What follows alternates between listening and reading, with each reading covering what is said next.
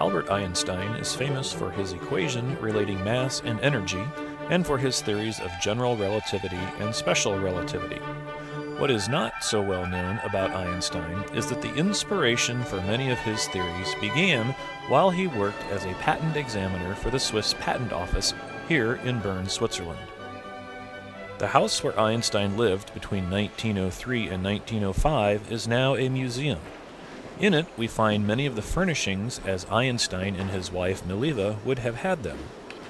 We also find some of his notebooks, and perhaps the most important to a mathematical physicist, his slide rule. The Annus Mirabilis papers, which were the beginnings of Einstein's thoughts on modern physics, were written here in Einstein's apartment. Our modern understanding of space, time, mass, and energy had their beginnings here in the city of the Bear, Bern, Switzerland.